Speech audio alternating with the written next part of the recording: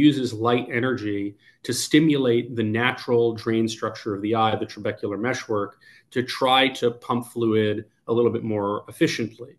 And there are a lot of theories as to how that actually works. But the sort of prevalent theory is that it is stimulating the cells to basically ungunk themselves and pump fluid more efficiently into the natural drain structure of the eye. In 2019, there was a big clinical trial that was published in the academic journal called The Lancet, and it was published by a clinical trial consortium in the United Kingdom that looked at a large group of patients who were treated with laser trabeculoplasty as their first treatment for glaucoma, and they compared that head to head with a group of patients who were treated with drops as first line. Now, for years and years, we had thought, oh, the drops are going to outperform the laser. We had kind of viewed laser trabeculoplasty even after the advent of the safer SLT version of it in 2001. We had said, oh, that's for people whose drops are not working for them.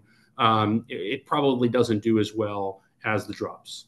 Well, as it turns out, that publication showed in sort of outstanding terms that it actually did better at lowering eye pressure and preventing people from having progression of their disease than the most common drops that we use. And subsequent to that 2019 publication, that every year there's now been a follow-up study looking at a long-term follow-up of the patients in that original cohort. And every year the result is the same thing over and over and over again. And so this has sort of exploded us over the last 6 years and changed our entire understanding of SLT is actually better than drops. And it's changed our whole mindset of this disease, because we used to think as glaucoma surgeons, the right thing to do, or glaucoma specialists or community optometrists, whoever's treating you, we used to think drops were the right thing to start with. And it turns out that's not true.